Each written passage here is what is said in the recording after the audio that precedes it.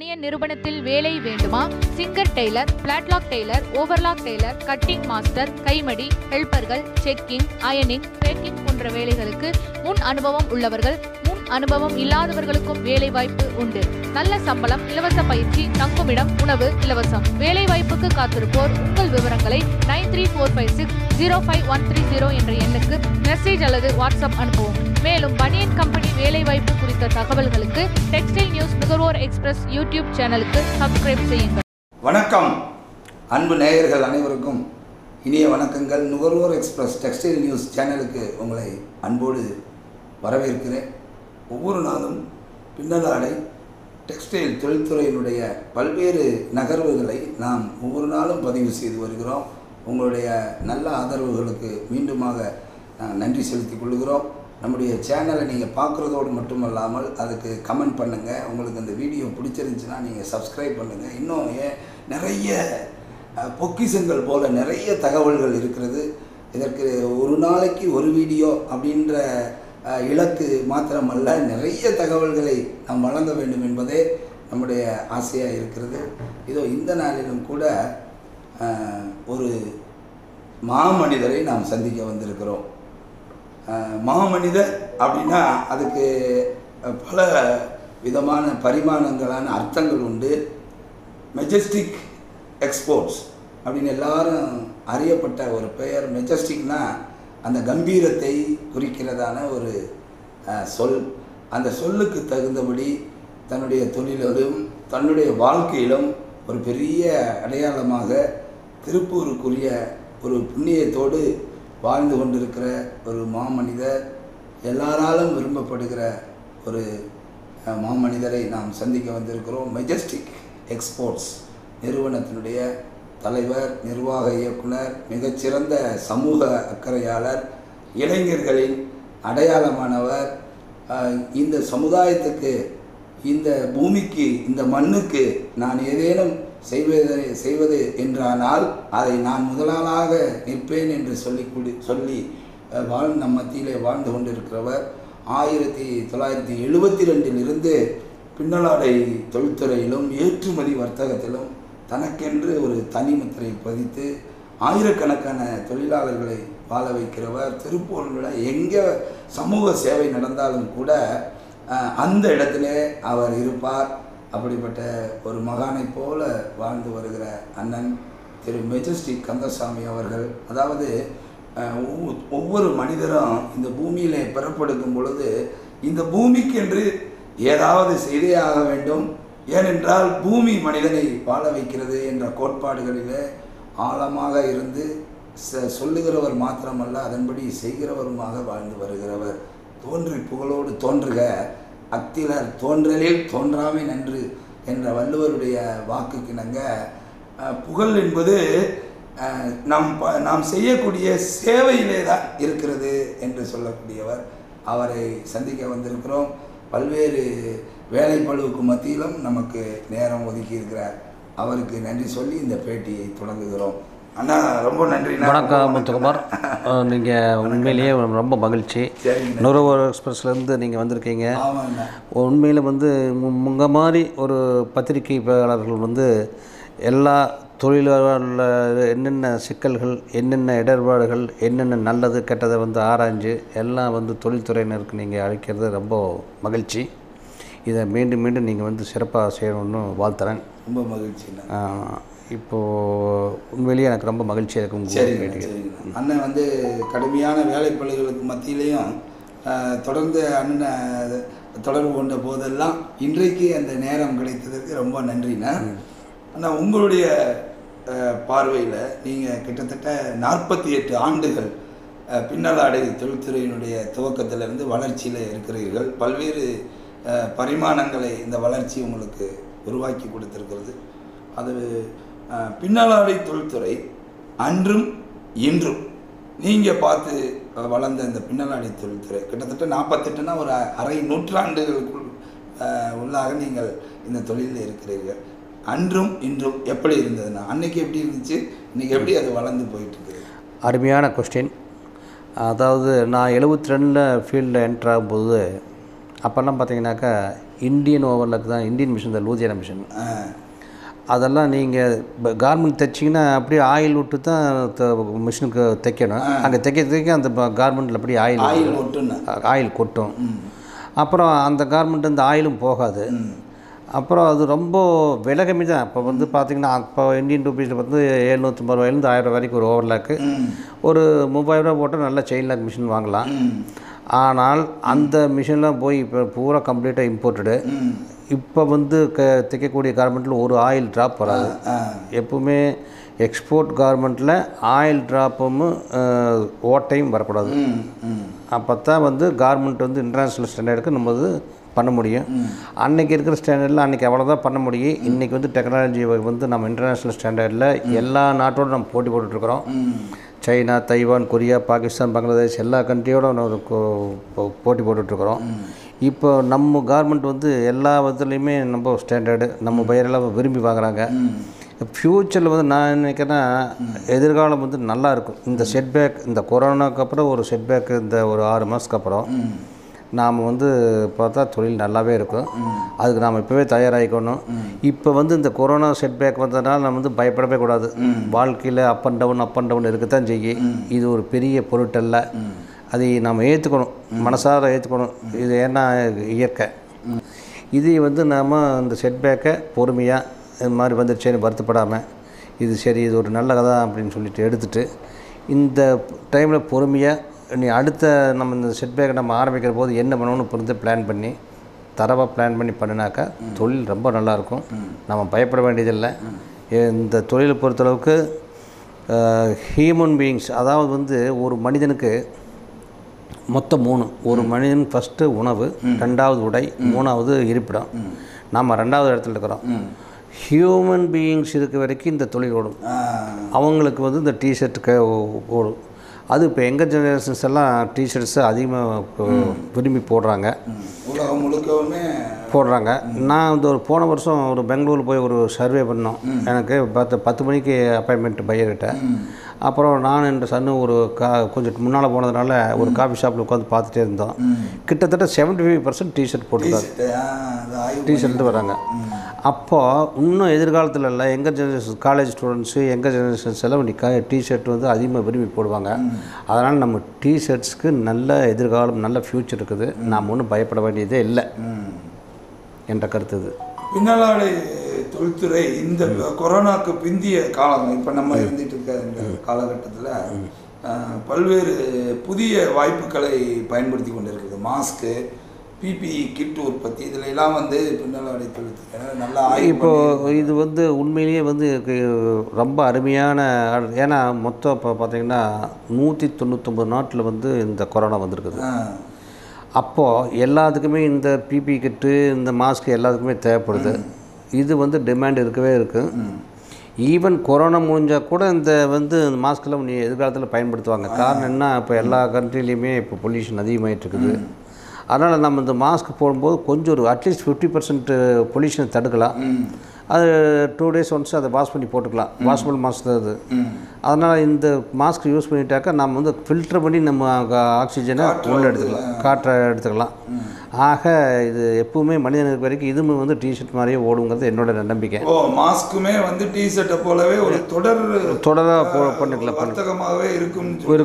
இருக்கு. அநேகர் வந்து பார்த்திங்கன்னா அந்த இன்னொரு 2 வருஷத்துக்கு மாஸ்க்கு எப்படி நல்லா போகும் அப்படின்றாங்க. ஆனால் வந்து ஒரு புதிய இப்போ என்னென்னா, இப்போ எல்லா பக்கமே இப்போ பொல்யூஷன் அதிகமாகிட்டு இருக்குது. இந்த பொல்யூஷனை வந்து விட்டுட்டு நல்ல காற்று, நல்ல ஆக்சிஜன் நம்ம சுவாசிக்கணும் அப்படின்னாக்கா இது போட்டாக்கா அட்லீஸ்ட் ஒரு 50% நம்ம வந்து சேவ் பண்ணலாம். அப்போ நல்ல ஆக்சிஜன் நம்ம எடுத்துக்கலாம். அப்போ இது வந்து யூஸ்ஃபுல்லாக தான் இருக்குது இந்த மாஸ்க். அதனால் கொரோனாவில் வந்து வரக்கூடிய இந்த ரெண்டுமே வந்து நம்ம திருப்பூர் இண்டஸ்ட்ரிக்கு பொருத்தமான இதுதான். அதில் ஒன்றும் தவறு இல்லை. ரொம்ப மகிழ்ச்சி. ஒரு நல்ல செய்தி, நான் எல்லாருக்கும் போகக்கூடிய ஒரு நல்ல ஒரு செய்தியை கொடுத்துருக்கீங்க. கொரோனா வந்து இந்த மாஸ்க் வர்த்தகத்தை மேம்படுத்தும். உங்களுடைய சமூக ஈடுபாடு, சமூக பணிகள் வந்து பெரிய ஆச்சரியப்படத்தக்கதான ஒரு சமூக பணிகள். நீங்கள் இந்த வயதிலும் இந்த சமுதாயத்துக்கு ஒரு உதாரண புருஷராக நீங்கள் வாழ்ந்து கொண்டிருக்கிறீர்கள். இந்த இங்கே இருக்கக்கூடிய இந்த பதக்கங்களும் இந்த சீல்டுகளும் அன்பின் நிமித்தமாக நாங்கள்லாம் அதை வந்து நீங்கள் செய்யக்கூடிய சேவைகளுக்கு எங்களை எப்படி அதை வந்து வெளிப்படுத்துறது தெரியாமல் இங்கே குவிந்து கிடக்கிற இந்த பதக்கங்களும் இந்த சீல்டுகளும் இருக்குன்னா எப்படி நீங்கள் சமுதாய பணியில் வந்து ஆணித்தரமாக வைராக்கியமாக, அதாவது தொழில் மேலே போனாலும் சரி, தொழில் பாதிப்படைஞ்சிருந்தாலும் சரி, லட்சங்களை அள்ளி கொடுத்து அந்த சமுதாய பணிகளை நிறைவேற்றுகின்ற அந்த வைராக்கியம் எப்படி உருவானது, அதை எப்படி செயல்படுத்துகிறீர்கள், எதை பற்றியும் கவலைப்படாமல் அந்த இடத்துல நீங்கள் நின்று அந்த பணிகளை கவனிக்கிற அதை எப்படி நீங்கள் செயல்படுத்துகிறீர்கள்? இந்த கேள்வி வந்து இதை பார்த்து கொண்டிருக்கிற தொழில் முனைவோர், சமுதாய அக்கறையாளர்கள் அதுக்கு வந்து ஒரு நல்ல ஒரு உத்வேகம் அளிக்கக்கூடிய ஒரு கேள்வி. அதுக்கான சொல்லுங்கள், எப்படி நீங்கள் இப்போது ஒரு மனிதன் வந்து வாழ்க்கையில் பணம் சம்பாதிக்கிற மிஷினாக மாத்திரம் இருந்துடக்கூடாது. வாழ்க்கையில் ஒரு மனிதன் பிறக்கிறான், படிக்கிறான், தொழில் பண்ணுறான், திருமணம் பண்ணுறான், குழந்தைகள்லாம் பிறக்குது, அந்த குழந்தைகளை லைஃப் ஸ்டைல் பண்ணிடுறான். இதோடு அவனுக்கு வந்து வாழ்க்கையில் வந்து பூர்த்தி ஆகிடுது. அது வந்து பிலோ 60. இப்போ கவர்மெண்ட்டில் 58 வயசு ஆச்சுன்னா நீ வந்து ரிட்டையர் ஆகின்னு சொல்லிடுறாங்க. ஆனால் எனக்கு வந்து ரிட்டைர்மெண்ட்டே கிடையாது. காரணம் என்னென்னா, எனக்கு வந்து இத்தனை வசதி வாய்ப்புகள் வந்து இந்த மண்ணும் இந்த பூமி இந்த மக்கள் கொடுத்துருக்காங்க. இதை கொஞ்சமாவது திருப்பி கொடுத்துடணும். நம்மளே இதை அனுபவித்து நம்ம பேரம் பேத்திக்கெல்லாம் வச்சுட்டு போகக்கூடாது. அப்போ தான் இந்த சமுதாயம் வந்து நல்லா வரும். எப்பவுமே தனி மரம் தோப்பாயிராது, மரங்களோடு இருந்தால் தான் தோப்பாகும். தான் மாத்திரம் நல்லா இருந்தால் பத்தாது, எல்லா மக்களும் நல்லா இருக்கணும். முடிஞ்ச அளவுக்கு சமுதாய பண்ணி ஒவ்வொரு மனிதனும் ஒரு பிஸ்னஸ்மேன் வந்து தான் சம்பாதிச்ச ஒரு போர்ஷனை வந்து சமுதாயத்தை திருப்பி கொடுத்துட்டு போயிடணும். அதுதான் வந்து தர்மம். இதை பார்த்துட்டு தான் நான் ஒரு புக்கில் படித்தது பார்த்துட்டு தான் அப்புறம் இந்த எலக்ட்ரிக் கிரிமிட்டோரியம், டயாலிசிஸ் சென்ட்ரு, அப்புறம் கொங்கனேரி கோயில், அப்புறம் உங்களுக்கு தெரியும் ஜியோவாய் ஸ்கூலு. ஆமாம், ஜீவாபாய் ஸ்கூல்லாம் ஒரு இன்சிடென்ட்டாக நடந்தது. அங்கே நீங்கள் நடந்து போகும்போது புழுதியில் குழந்தைய உட்கார்ந்து இருக்கிறத பார்த்துட்டு உடனடியாக செயல்பட்டு ஒரு 15 நாள்லேயே அதை வந்து கிட்டத்தட்ட 30 லட்ச ரூபா செலவில் அந்த குழந்தைங்களுக்கு வந்து 30 + 15 45 லட்சம் 45 லட்ச ரூபா மதிப்புள்ள அந்த இதை வந்து யாரையுமே சேர்த்துக்கல. நீங்களும் அண்ணனும் பிரைம்டெக்ஸ் கோவிந்தராஜ் அண்ணனும் இணைஞ்சு தான் அதை பண்ணி கொடுத்தோம். இதெல்லாம் வந்து நான் ஒரு பிரமிப்பான ஒரு சேவை, உங்களுடைய நல்ல சேவைகள். இது போக இப்போ நாங்கள் இன்னொரு பணி பண்ணிகிட்ருக்குறோம்.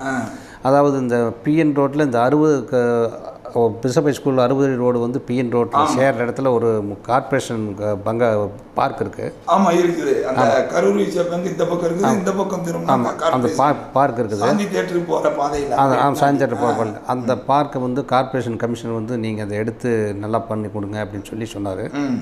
அப்போது நேற்று வந்து இந்த நம்ம கவர்னர், லயன்ஸ் கிளப் கவர்னர் நாங்கள்லாம் போய் ஆய்வு பண்ணி இப்போ அதை எடுத்து இல்லை இப்போ வந்து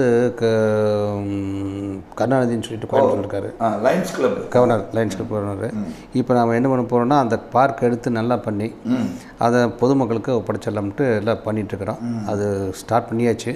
அதை கொஞ்சம் நல்லா பண்ணிட்டாக்க இங்கே திருப்பூரில் வந்து பொதுமக்களுக்குன்னு சொல்லி பார்க் பார்த்தா ஒன்று வந்து இங்கே பார்க்கு, அப்புறம் வேறு எதுவுமே இல்லை, அம்சமே இல்லை. அதனால் இந்த பார்க்கு பண்ணி வச்சுட்டா அது குழந்தைகளோட ஆக்சுவலாக இது சில்ட்ரன்ஸ் பார்க்கு கமிஷன் சொன்னார். அதை வந்து நல்லா பண்ணி குழந்தைகளை வந்து விளையாடுற மாதிரி வாக்கிங் ட்ராக் எல்லாம் போட்டு நல்லா பண்ணுறதுக்கு நாங்கள் பிளான் பண்ணியிருக்கிறோம். இதே வந்து இந்த வருஷத்தில் இதை பண்ணிடலாமன்ட்டு பிளான் பண்ணியிருக்கோம். ஆமாம், சமூக அந்த பிளான் பண்ணியிருக்கோம். ஆமாம், அதனால் வந்து இந்த சமுதாய பணிங்கிறது நம்மளுக்கு அப்படியே போயிட்டு இருக்குன்னு வைங்களேன். உங்களுக்கு வரைமுறையெல்லாம் இல்லையே. பார்த்தோம் ஒரு காரியத்தை பார்த்தோன்னா இந்த வருஷம் அடுத்த வருஷம்ன்றதெல்லாம் நீங்கள் வரைமுறைப்படுத்துறதில்ல, உடனடியாக அந்த சேவை இல்லை. எனக்கு என்னென்னா இப்போது எனக்கு வந்து டைம் பெர்மிட் பண்ணுது, எனக்கு ஹெல்த் ஒத்துழைக்குது, எனக்கு எந்த கமிட்மெண்ட்டும் கிடையாது. ஏன்னா வேலை இப்போ தொழிலில் பசங்க பார்த்துக்கிறாங்க, நான் போய் அதை பண்ணி இது பண்ணணும் பண்ணுறது கிடையாது. அதனால் இப்போ இதெல்லாம் இருக்கும்போது ஏதாவது ஒரு நல்ல காரியங்கள் இந்த மக்களுக்கு இப்போ நம்ம நல்லா இருக்கிறதே பண்ணி வச்சுட்டு போயிடலாம். ஏதோ நம்ம அப்துல் கலாம் சொன்ன மாதிரி நீ பிறக்கும்போது எப்படி வேணாலும் இருக்கலாம், இறக்கும்போது நீ வந்து ஒரு சரித்திரம் படைத்தவனாக இருக்கும். நான் அதுக்காக இல்லை, அவர் சொன்னதை நான் அடிக்கடி மனசில் வச்சுக்குவேன். அதனால் முடிஞ்ச அளவுக்கு இந்த மக்களுக்கு ஏதாவது பண்ணி வச்சுட்டு போயிடலாம். அப்போ ஆமாம், இந்த எதிர்கால சந்ததிகள் என்னை பார்த்து 4 பேர் வந்து எதாவது சமுதாயத்துக்கு ஏதாச்சும் நல்லது பண்ணணும் அப்படிங்கிறேன்.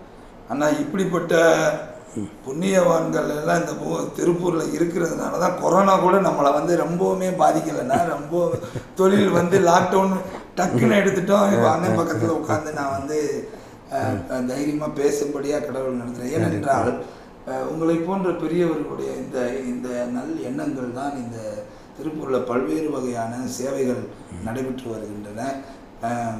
வளரும் இளைஞர்களுக்கு நீங்கள் சொல்லக்கூடிய ஆலோசனையும் அறிவுரையும், தொழிலில் அவங்க எப்படி இருந்தால் அவங்க வளருவாங்க, குடும்பத்தில், பொருளாதாரத்தில், சமூகத்தில் அவங்க எப்படிலாம் இருக்கணும்னா இளைய தலைமுறையினருக்கு நீங்கள் இளைஞர்களுக்கு நான் சொல்ல வர்றது என்னன்னா, தொழில் தர்மம், தொழிலை வந்து நியாயமாக செய்யணும். அதாவது ஒரு பொருள் வந்து 100 ரூபா இருக்குன்னு வச்சுங்களேன், நீங்கள் 110 ரூபாய்க்கு விற்கலாம். ஆனால் அது வந்து அந்த குவாலிட்டி அதில் சீட் பண்ணக்கூடாது. அதான் தொழில் தர்மம்.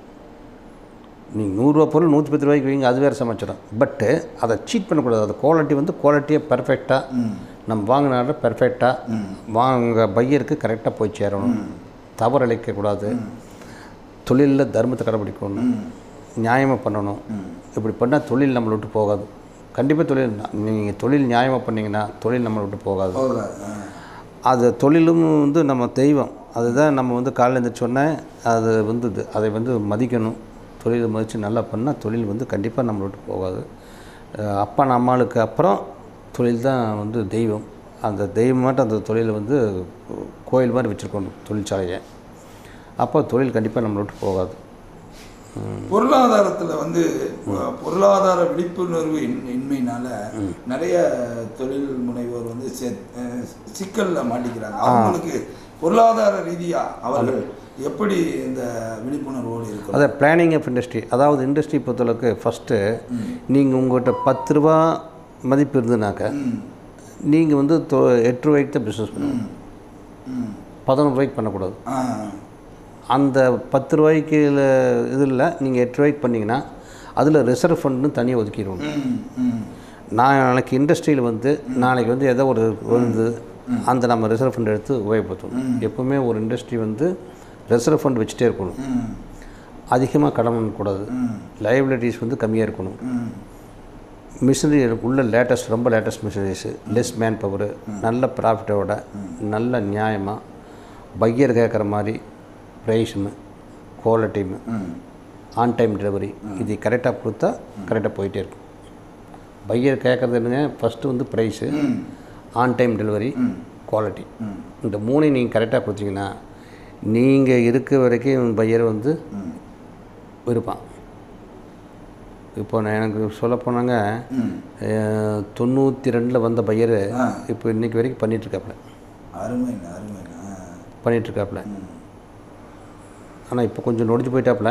அப்போ நான் கொஞ்சம் எல்லாம் ஹெல்ப் பண்ணேன். கொஞ்சம் நொடிஞ்சு போயிட்டாப்புல.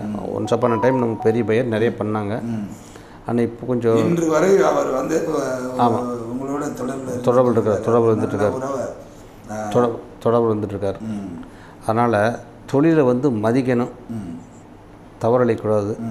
அப்புறம் தொழிற்சாலையில் இருக்கிற லேபர் ஸ்டாஃப்ஸு அவங்களுக்கெல்லாம் மதிப்பு கொடுக்கணும். அவங்களெல்லாம் நல்ல முறையில் வச்சுருக்கணும். எந்த இண்டஸ்ட்ரியிலையுமே லேபர் ஸ்டாஃப்ஸு சந்தோஷமாக இருக்கணும்.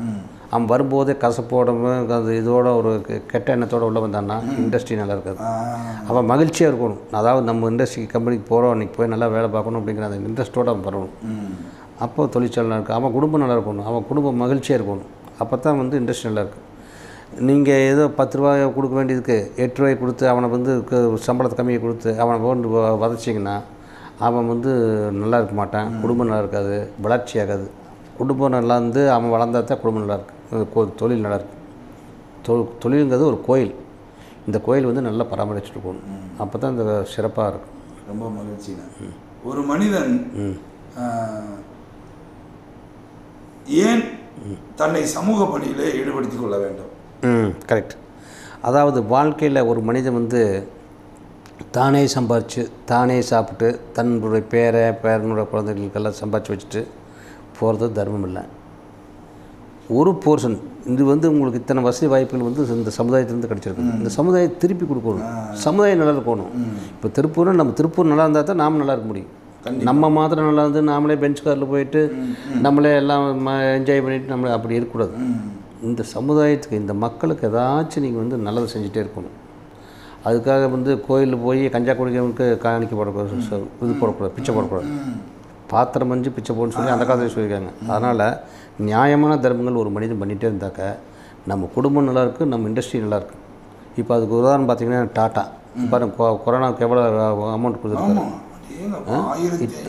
1500 கோடி கொடுத்துருக்காரு. இன்னும் வேணா கொடுக்குறன்னு சொல்லியிருக்காரு. அவ்வளோ பெரிய மாமனிதர், அவ்வளோ பெரிய மாமனிதர். அப்போ அவரை வந்து எத்தனை வருஷமாக அவர் ஃபீல்டு இருக்கார், அன்பு இருக்குது. அவர் இல்லை, அவர் தொழிலில் வந்து அப்போ மேலும் சிறப்படைய இருக்குது. காரணம் தான் அவர் வந்து தர்மங்கள் நிறைய பண்ணுறார். தர்மம் நிறைய பண்ணணும். எந்த ஒரு மனிதனும் தர்மம் நியாயத்தை கடைப்பிடிக்கானோ அவங்க வந்து அழிவே இருக்காது. அருமை அருமை அருமை. இது பெரிய ஒரு ரகசியம் தான். ஆமாம், இதை வந்து கடைபிடிக்கணும். ஒவ்வொரு கடைப்பிடிக்கணும். அவங்க தொழிலையும் வந்து நிச்சயமாக ஆமாம் மேலே வருவாங்க. நீங்கள் வித்தியாசமான சமூக பணிகள் எல்லாமே இப்படி பார்த்தோன்னே உடனே அதை வந்து செய்யணுன்ற அந்த ஒரு எண்ணத்தை உருவாக்கி, இப்போ ஆத்துப்பாளையம் மின்மயான எடுத்துக்கங்க,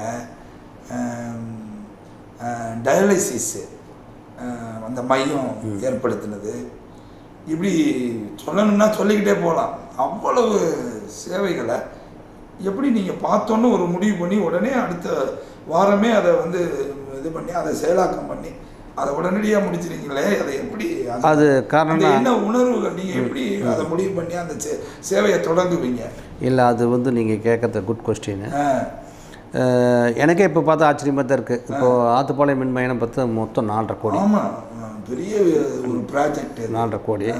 ஆனால் எல்லாம் கேட்டவங்க எல்லா எக்ஸ்போர்ட்டுமே பணம் கொடுத்துட்டாங்க. 5 லட்சம் 10 லட்சம் எல்லாமே கேட்டவங்க எல்லாமே கொடுத்துட்டாங்க. அப்போ கடைசியில் 10 சொல்லிவிட்டு அப்புறம் வந்து நானும் கோவிந்தராஜ் மொத்தம் ஆளுக்கு நாங்கள் 12 லட்சம் போட்டு ஃபினிஷ் பண்ணோம். போட்டு ஃபினிஷ் பண்ணோம். இது பொதுமக்களோட ஆதரவு தான். இப்போ நாங்கள் வந்து போய் எங்கேயுமே வசூலுக்கெல்லாம் அலையில, இது மாதிரி கட்டுறோம் அப்படின்னு சொன்னோடனே எல்லாருமே பணம் கொடுத்தாங்க. அதனால் அந்த ப்ராஜெக்ட் அத்தனை பேர்த்துடைய பணம் வந்ததுனால நல்ல ப்ராஜெக்ட் நல்லா வந்திருக்குது. நீங்கள் ஒரு பெரிய ஆலயம் மாதிரி அதை வந்து நீங்கள் ஆமாம், நாங்கள் உள்ள சிவன் வச்சு விளக்கு வச்சுருக்கிறோம். 24 மணி நேரம் அந்த சிவனுக்கு லைட் எரிஞ்சிட்டே இருக்குது. எல்லாருமே அந்த இது பாடி தகவல் மட்டும் இந்த சிவனை வந்து சாமி போவாங்க. அதேமாதிரி டயாலிசிஸ் சென்டர் அப்படி தான் எல்லாத்துட்டையும் சொன்னோம். ஆளுக்கு ஒவ்வொரு மிஷின் வாங்கி கொடுத்தாங்க. பார்த்திங்கன்னா பெஸ்ட் ஒன்று கொடுத்துறாங்க, Mehta export, Prachi export, name சந்து, கோவிந்தராஜ் ஒன்று, நம்மளுது ஒன்று. அப்புறம் அதுபோக இன்டர்நேஷ்னல்லேருந்து நாங்கள் நல்லா பண்ணிகிட்டு இருக்கோன்னு சொல்லிட்டு போன வருஷம் 2 மிஷின் இன்டர்நேஷ்னல்லேருந்தே கொடுத்தாங்க. ரோட்டரியிலேருந்து லைன்ஸ்லேருந்து அதுக்கு முன்னால் ஒரு 2 மிஷின் கொடுத்தாங்க. இப்போ நாங்கள் ஆவரேஜாக பார்த்திங்கன்னா இங்கே பேஷண்ட் வந்து தினம் ஒரு 25-30 பேஷண்ட் வந்து தினம் பண்ணிகிட்ருக்குறோம். நாங்கள் 500 ரூபா தான் சார்ஜ் பண்ணுறோம். இது ஆமாம், இதே சிஎம் காப்பீட்டு திட்டம் வந்து கவர்மெண்ட் கிளைம் பண்ணிக்கலாம். அது பணம் கட்ட வேண்டியதில்லை, அந்த 500 கட்ட வேண்டியதில்லை. ஆனால் நீங்கள் கோயம்புத்தூர் கோயா ஹாஸ்பிட்டலு இதெல்லாம் பார்த்தீங்கன்னா 2500-3000 வரைக்கும் வாங்குறாங்க. எவ்வளோ பெரிய ஏழை மக்கள் வந்து வாங்குறாங்க. இப்போ வந்து நிறைய ஜிஹெச் போகிற பேஷண்ட்டுகள் எல்லாம் இந்த கிராமத்துலேருந்து நிறைய பேர் கரூர் ஈரோடுலேருந்தெல்லாம் வராங்க. கோபி கோயம்புத்தூர்லேருந்தெல்லாம் கூட வராங்க. காரணம் என்ன, நாம் வந்து கரெக்டாக இப்போ 8 மணிக்குனாக்கா 7:55க்கு பேஷண்ட்டு ரெடியாக இருக்கணும். பெட்டெல்லாம் ரெடியாக இருக்குது, வந்தோடனே படுத்துக்கலாம். அவங்க வந்து எந்த சிரமப்பட வேண்டியதில்லை. போய் உட்காந்து வரிசையில் உட்காந்து இது அந்த க்யூவில் நாங்கள் அப்பாயின்மெண்ட் முதலே கொடுத்துருவோம் டைமு. அந்த டைமுக்கு வந்தோன்னா முடிச்சுட்டு அப்படியே போயிட்டே இருப்பாங்க. இப்போ 2 வருஷம் 3 வருஷம் பண்ணுற பேஷண்ட்டுகள்லாம் இருக்காங்க. நேற்று கவர்னர் நாங்கள்லாம் போகும்போது பார்த்தாக்கா ரொம்ப இதாக சொன்னாங்க, இப்போ நல்லா இருக்குது, நல்லா இப்போ சர்வீஸ் எல்லாம் நல்லா இருக்குது அப்படின்னு சொல்லி சொன்னாங்க. அதனால் இந்த சர்வீஸ் நல்லா இருக்கிறதுனால இப்படி இருக்குது. அதே மாதிரி நம்ம கிரிமிட்டோரியம் பார்த்திங்கன்னா நைட்டு வந்து 11-12 வரைக்கும் கூட பண்ணித்தரோம். காரணம் என்னென்னா, இப்போ டவுனில் வந்து ஒரு 10 ரூமில் ஒரு டெத் ஆகிருக்கு. அவங்க வந்து ஃபுல் நைட் வச்சுருக்க முடியாது, மேலே அப்ஸ்டாரில் வச்சுருப்பாங்க. அதனால் அவங்களுக்கெல்லாம் வந்து சௌகரியங்கள் பண்ணி கொடுத்து உடனே நைட்டு என்ன வேணாலும் போட்டு பண்ணி கொடுத்துறோம். அதனால் வந்து இப்போ வில்லேஜ் அந்த பக்கம் நார்த்தில் இருக்கிற வில்லேஜெல்லாம் நல்லா உபயோகப்படுத்துகிறாங்க. மக்களெல்லாம் வந்து நல்ல சர்வீஸ் நாங்கள் கரெக்டாக கொடுக்குறோம். அதனால் மக்கள் நல்லா விரும்பி பண்ணுறோம். இது சர்வீஸ் இண்டஸ்ட்ரி தானே, மக்கள் பொதுநல சேவை தானே. அதனால் எல்லாருமே கொஞ்சம் அங்கே இருக்கிற லேபர்ஸும் எல்லாருமே நல்லா டெடிக்கேட்டடாக எல்லாம் நல்லா பண்ணுறாங்க. பொதுமக்களுக்கு எந்த இடையூறும் இல்லாமல் போயிட்டுருக்குது. மிக்க மகிழ்ச்சி. நான் ரொம்ப நிறைய விஷயங்களை அண்ணன் வந்து பகிர்ந்துக்கிட்டீங்க நம்மளுடைய சேனலுக்கு. ஆன்மீக பணியிலையும் நீங்கள் வந்து பார்த்தீங்கன்னா மிகப்பெரிய ஆன்மீக பணி. இதே மாதிரி இந்த கொங்கணகிரி டெம்பிள் வந்து அந்த கோபுரம் முன்னால் கோபுரம் வந்து 85லேருந்து நின்று இருந்தது. இப்போ அந்த கோபுரத்தெல்லாம் எடுத்து கட்டி சுற்றி மதில் சுவர் பண்ணி சுற்றி தரைத்தெல்லாம் அமைச்சு கிரிவல பாதை அமைச்சு எல்லாம் பண்ணி அதுவும் 4.5 கோடி ரூபா. அதுவும் நாங்கள் பணம் வசூலுக்கே போகல, எல்லா மக்களும் கொடுத்தே விட்டாங்க. இப்போ அது நல்லா நிறைவாக பண்ணி எல்லா பொதுமக்கள்லாம் வந்து நல்லா இறைப்பணியில் வந்து எல்லாம் சாமி கும்பிட்டு நல்லா கிரிவலம் மாதம் பௌர்ணமிக்கு வந்து எல்லா கிரிவலமெல்லாம் போயிட்டு நல்லா சிறப்பாக பண்ணுறாங்க. இந்த நான் கொரோனாவுக்கு முதல்ல மாதம் மதியத்துக்கு வந்து கிரிவலம் பூஜை வச்சு கிரிவலம் எல்லாம் போயிட்டு இருந்தாங்க. இந்த கொரோனாக்கு அப்புறம் அது இல்லை, அது நின்று போச்சு. இந்த கொரோனா முடிஞ்சோடனே மறுபடியும் இந்த கிரிவலம் வந்து ஏன்னா இங்கேருந்து திருவண்ணாமலை போகிறாங்க கிரிவலத்துக்கு, நம்ம இங்கேயே அது முதல்ல இருந்த கலெக்டர் பழனிசாமி கலெக்டர் தான் சொன்னார், நீங்கள் இந்த மாதிரி ஆரம்பித்து வைங்க நல்லா நடக்கும் அப்படின்னு அவர் சொன்னார். அப்புறம் நாங்கள் வந்து மாதம் பூஜை பண்ணி ஏதாச்சும் ஒரு கிராமிய நிகழ்ச்சி, அந்த கிராமிய கலையை வந்து அழிஞ்சு போகாமல் இருக்கணுங்கிறதுக்காக அந்த கிராமிய நிகழ்ச்சி வச்சு அந்த நடத்தி இப்போ பூஜை பண்ணி எல்லாம் கிரிவலம் அமைச்சு கிரிவலத்தில் எல்லாம் வந்து நைட்டு இரவு உணவு கொடுத்து அனுப்புவோம். அது நல்லா சிறப்பாக போயிட்டு இருந்தது. மாதம் கிட்டத்தட்ட ஒரு 1500-2000 பேர் வருவாங்க, எல்லாம் சாப்பிட்டு நல்லா போவாங்க. ஆனால் இப்போ இந்த கொரோனா வந்து நின்று போச்சு. நான் நினைக்கிறேன் இந்த கொரோனா முடிஞ்சோடனே இது வந்து இன்னும் சிறப்பாக பண்ணலாங்கிறத எல்லாம் பேசிக்கிறோம். அது நல்லா நடக்கும்னு நினைக்கிறேன். நிச்சயமாக நீங்கள் உங்களுடைய எண்ணத்தில் தோன்றுகிற எல்லா காரியங்களையும் இறைவன் நிச்சயமாக நடத்தி வைப்பாருன்னா இந்த அமெரிக்க உலக தமிழ் பல்கலைக்கழகம் உங்களுக்கு உங்களுடைய சமூக ஈடுபாட்டையும் சமூகத்தின் மேல் நீங்கள் வைத்திருக்கிற அந்த அன்பை நினைவு கூர்ந்தும் கௌரவ டாக்டர் பட்டம் உங்களுக்கு கொடுத்துருக்குறாங்க. ஒரு பெரிய அவங்களா வந்து பார்த்து அது எப்படி அது அவங்களா வந்து இந்த மாதிரி திருப்பூரில் யாரெல்லாம் சமூக பணி பண்ணுறாங்கன்னு பார்த்துட்டு திருப்பூரில் நம்மளுக்கு ஒரு திருத்தம் கொடுத்தாங்க. என்னென்ன பண்ணியிருக்காங்க எல்லாம் ஆய்வு பண்ணி ஒவ்வொரு கோயம்புத்தூர் ஒருத்தருக்கு சென்னையில் ஒருத்தருக்கு அது மாதிரி அந்தந்த ஊரில் நல்லா பொதுமக்களுக்கு நல்லா இது பண்ணுறவங்களுடைய வந்து தேர்ந்தெடுத்து கொடுத்தாங்க. பெரிய ஃபங்க்ஷன் வச்சு மதுரையில் பெரிய ஃபங்க்ஷனாக வச்சு எதை கொடுத்தாங்க. அது எனக்கு உண்மையில் அது ஒன்று நிச்சயமாக மகிழ்ச்சி. அதாவதுண்ணா நீங்கள் வந்து பெரியவங்க அனுபவத்திலையும் ஞானத்திலையும் ஆலோசனை கொடுக்குறதுலையும் நீங்கள் எல்லாவற்றையும் பார்த்து பழகி சமுதாயத்துக்கு வழங்குகிற ஒரு பெரிய அனுபவம் நிறைந்தவர்கள் நீங்கள்.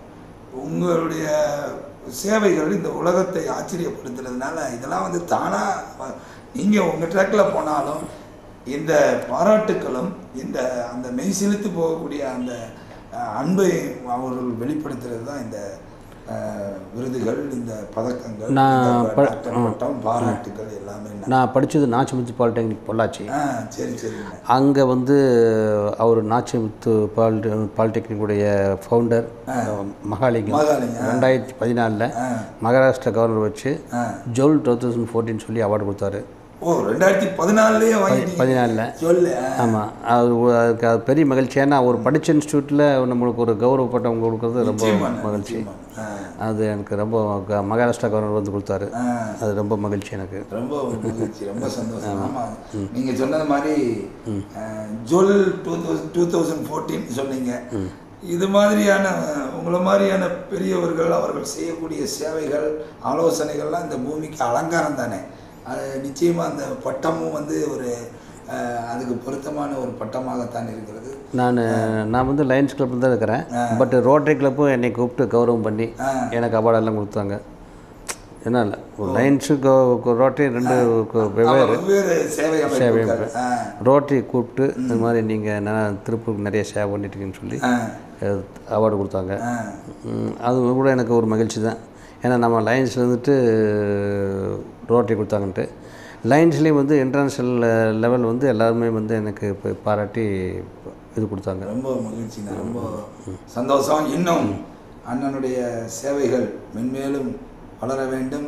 இந்த பூமிக்கு அண்ணன் வந்து ஒரு அலங்காரமாக, ஒரு ஆசீர்வாதமாக இன்னும் நீடோடி 100 ஆண்டுகளுக்கு மேலாக இருந்து சமுதாயத்தை ஒரு அடையாளமாக இருந்து வழிநடத்த வேண்டும்.